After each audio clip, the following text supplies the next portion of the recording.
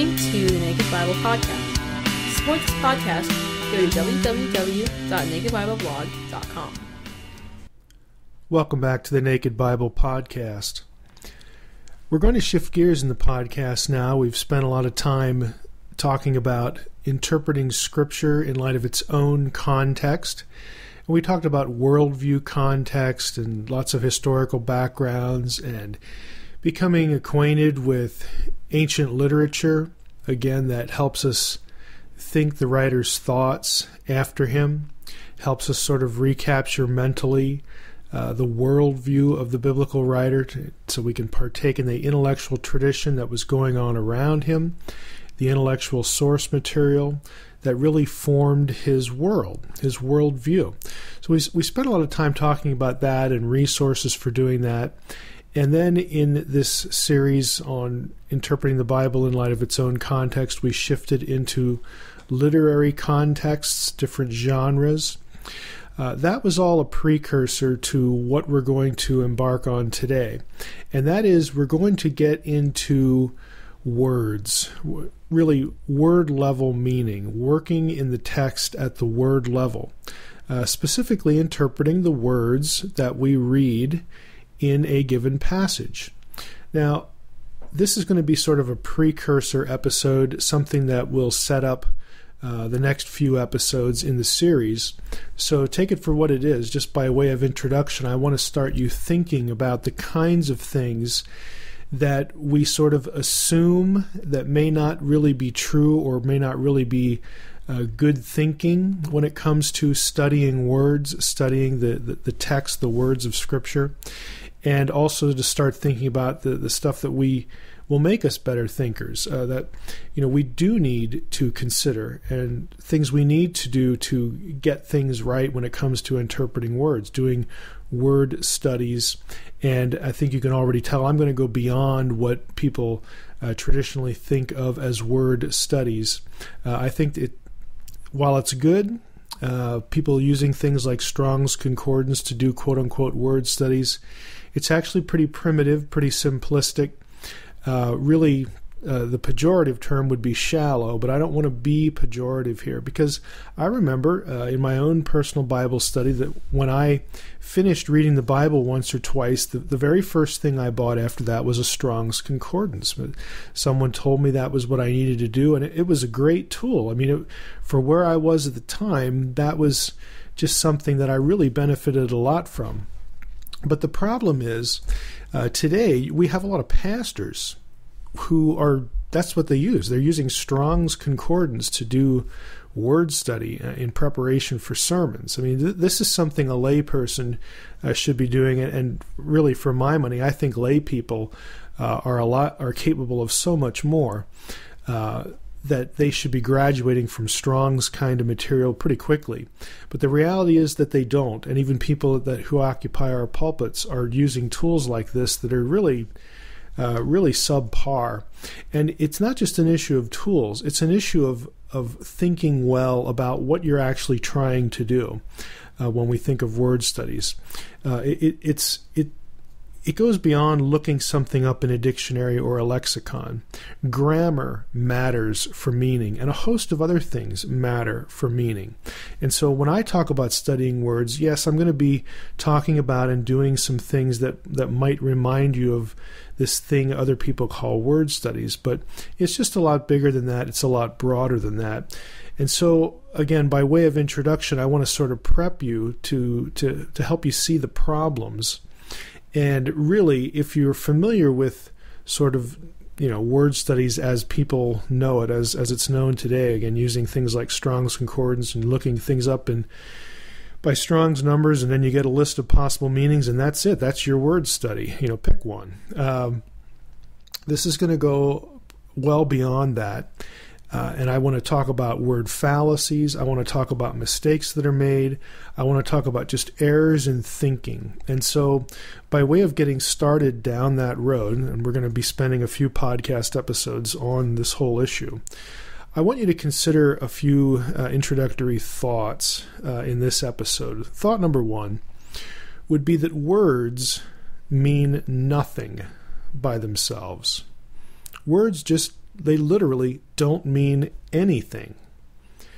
To illustrate this, visualize in your mind, if you were sitting here with me at a computer screen, or we were in a classroom and I was at a whiteboard, and I wrote the word R-U-N, the word run, on the board.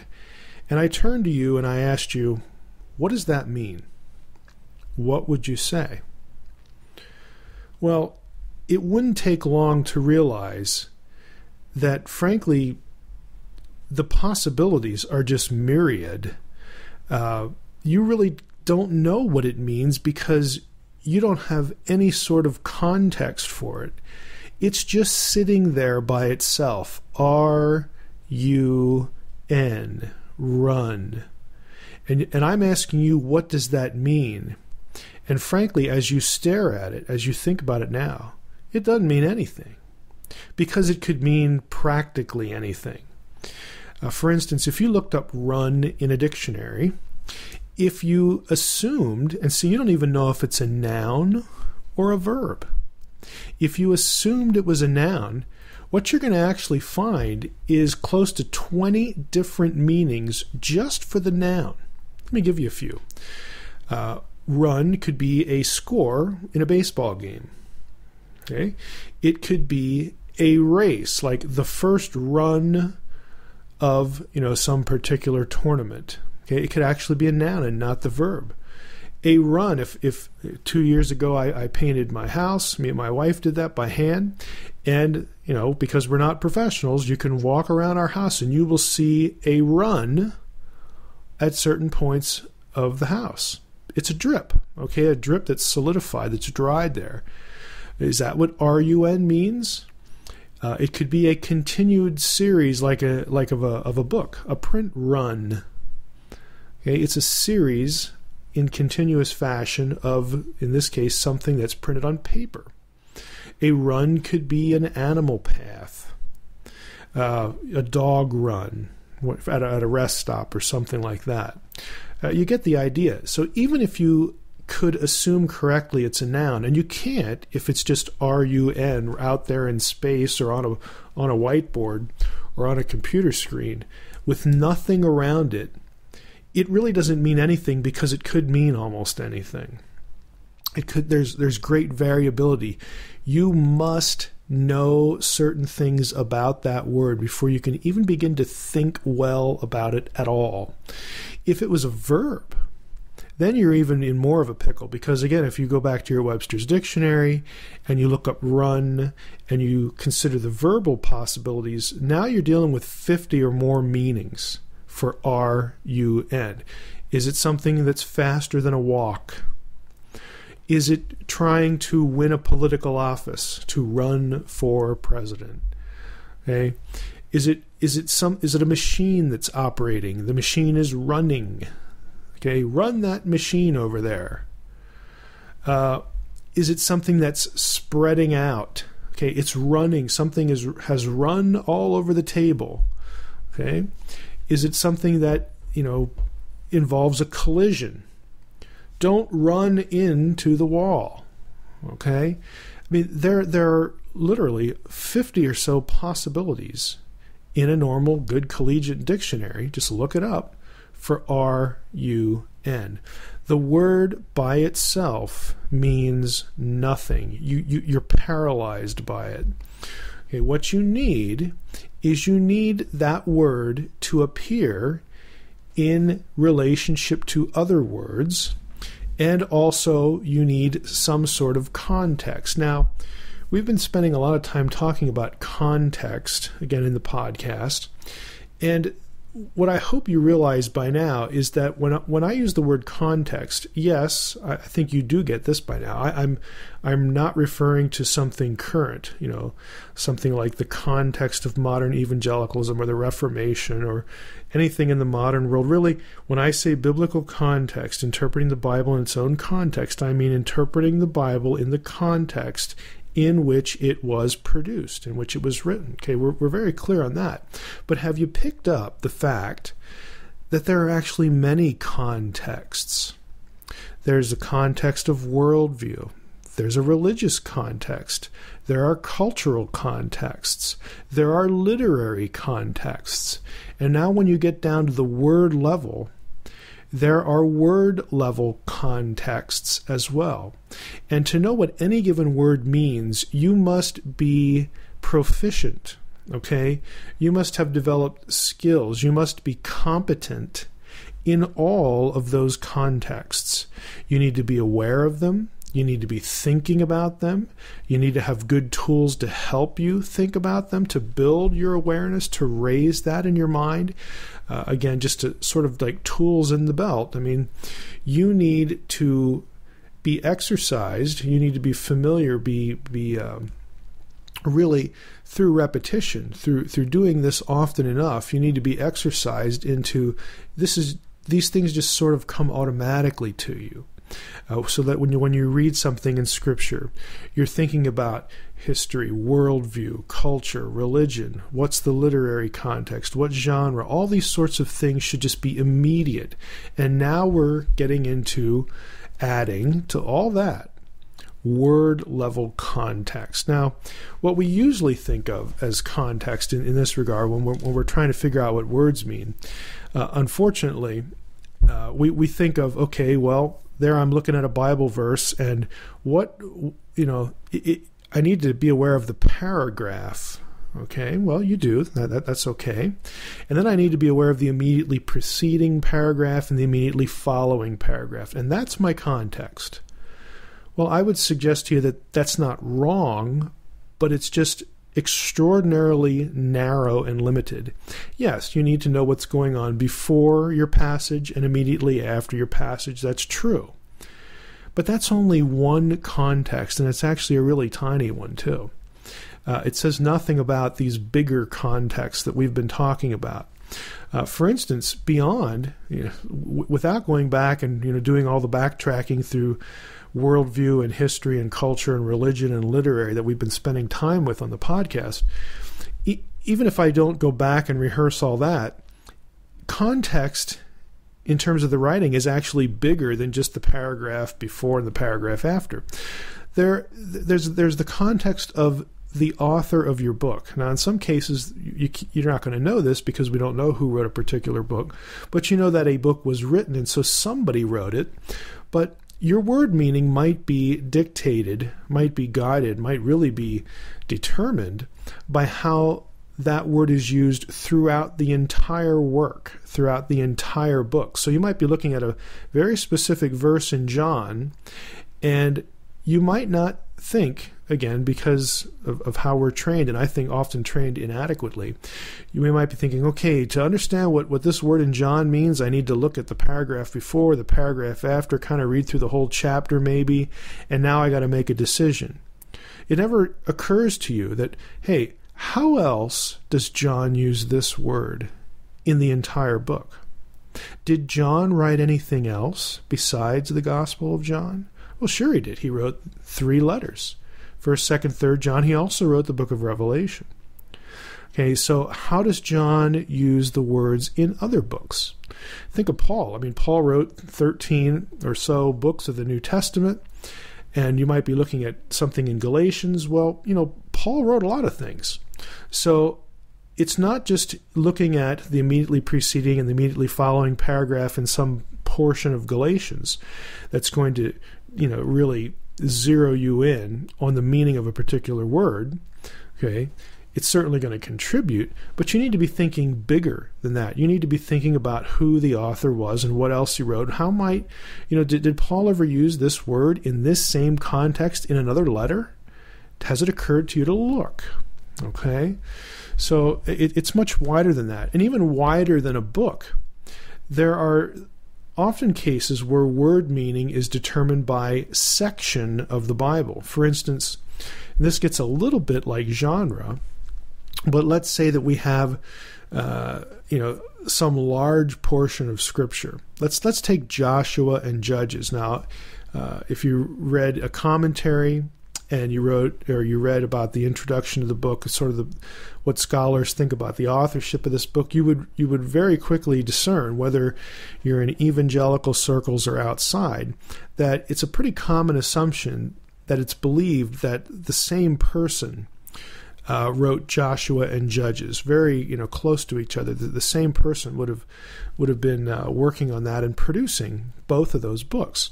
So that isn't something that is just sort of going to stick out to you, because neither of the books assert or state who the author is, but there are lots of good reasons to think that the same person wrote both. So if you were not aware of that, if you're trying to do a word study in Judges and you never look at how a word's used in Joshua, you could really come out with a skewered conclusion about what's going on.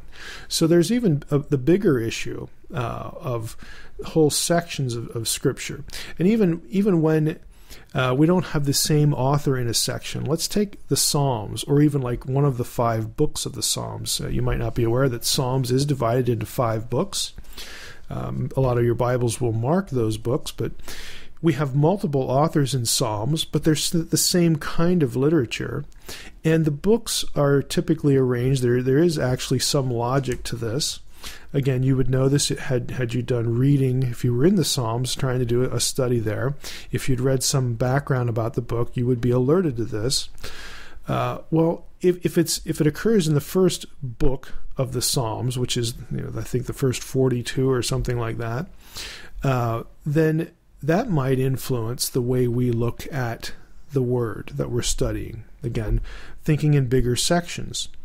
So there might be some specific occasion to a larger section of Scripture. So right away, we're well beyond this, again, immediately and preceding and following paragraph and all that sort of stuff. There's a lot to think about when it comes to studying words, and that's what we want to do in the next few episodes of the podcast series. So to try to summarize all this that I've just sort of rambled a little bit on, when we talk about understanding word meaning, we need to ask, well, what determines meaning? And the answer is context. Context is king. Context always determines meaning. But then we have to ask, well, what does that mean? What does context mean? Well, it means lots of things. There are lots of different contexts.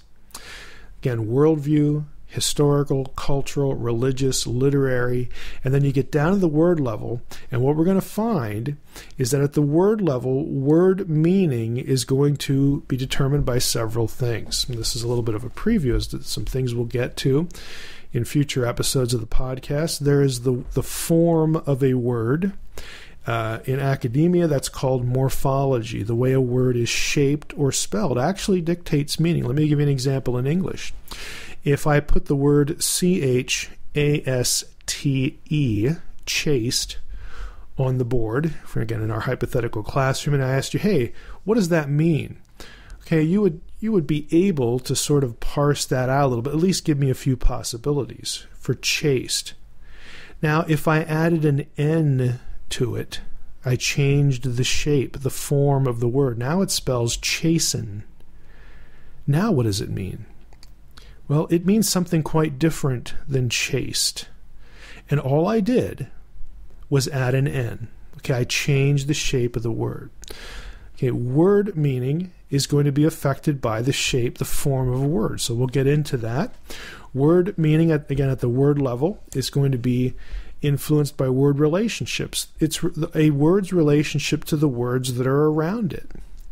Okay, and then we also just talked about how an author or how a section of Scripture employs or uses a word. So all of those things, the bigger contexts, and then these word level issues, these word level contexts, all of them combine and work together to produce what the scholar would call a range of semantic possibilities for the meaning of that word, a semantic range. So it's far more complicated. It requires thinking. It's far more complicated than I'm going to look this word up in Strong's dictionary, and I look in Strong's, and Strong gives me 4 or 5 possibilities for what this Greek or Hebrew word means. And then what usually happens is we look at our passage, we look at Strong's list, and we sort of try to plug them in, and we pick the one that we like. Okay, or we pick the one that we think works best. That isn't word study. What that is that's cherry picking a lexicon, to be bluntly honest about it.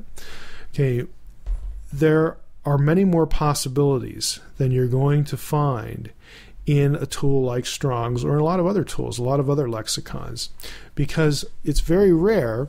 Again, there are some exceptions to this, some modern tools that will help you, but this is kind of an exhaustive process. It could take a person's whole lifetime to produce a lexicon and do all this kind of work for every word. So you're not going to escape from having to think about things, and that's a good thing, again. But we need to be able, again, to train ourselves to realizing that there's no substitute for thinking. Okay, and when we think about words, we need to be thinking about all these things we've been talking about, all these contexts. And once we do that, we will be able to develop our own range of semantic possibilities for a word using different tools, again, that will help us think, using different techniques that will help us think about a word, and we can make a more intelligent choice. We can make a more informed choice, have a more informed understanding of what a particular word means in a particular place that we're trying to study, a particular passage in the Bible. So what I'm arguing for is I'm not going to give you a silver bullet that's going to give you the word meaning in every passage, any given passage. But what you will learn is that there are things you can do, there are tools that you can use to help you think, and there are just things you need to be alerted to. Your awareness needs to be raised that you need to think a certain way or think about a certain issue that will help you make informed decisions as to how to interpret something you're reading.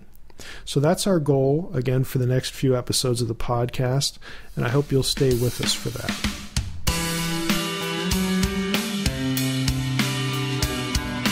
Thanks for listening to the Naked Bible Podcast. To support this podcast, visit www.nakedbibleblog.com.